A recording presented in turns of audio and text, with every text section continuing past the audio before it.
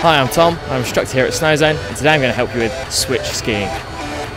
Alright, so switch skiing is skiing backwards. What you need to be here is confident that you're going to be balanced over your feet. Try not to turn your body too much. You need to be looking where you're going, so try and turn your head so you can see over your shoulder without turning your shoulders or your hips too much.